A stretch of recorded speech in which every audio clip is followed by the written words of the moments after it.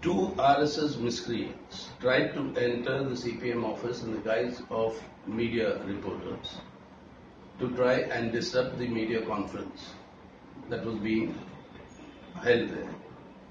By the time these two miscreants could shout a couple of slogans, they were rounded up and taken away by the CPM comrades and the volunteers, and the media conference continued as scheduled without any hindrance or problem.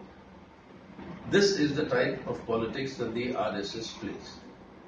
Without violence, without terror, the RSS has never been able to increase its political influence, and these tactics have been answered by the people of India in the past and will be answered again.